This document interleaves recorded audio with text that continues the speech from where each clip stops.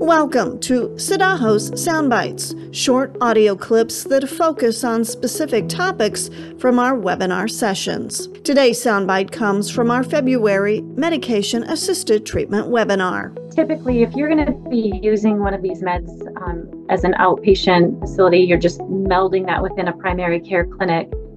These are prescriptions that you would write for the patient. They would take that to the pharmacy and fill it just at a retail pharmacy.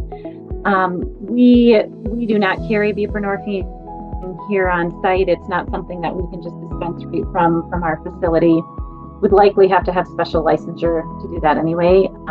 And so, you know, in a hospital system, clearly that would be buprenorphine as a med that we're starting to see used even for acute pain management. And so they could potentially write for that prescription. It could be sent up from the central pharmacy in the hospital, and a patient could be started on it while they're in the hospital.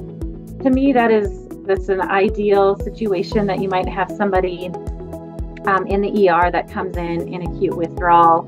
You could treat their withdrawal symptoms with buprenorphine if you were comfortable doing so, but you have to make sure you have that follow-up plan for the patient, because I think the worst thing to do is to get them comfortable, get them started on buprenorphine. But if there's nowhere for them to go to continue that prescription, they're going to end up back in withdrawal, may resort to the thing that kind of got them in trouble in the first place. So while it's nice to have it on site, I think it's better, at least from my perspective in primary care, to think about this as a prescription that I would use just for, you know, every other chronic disease that I send scripts to the pharmacy for.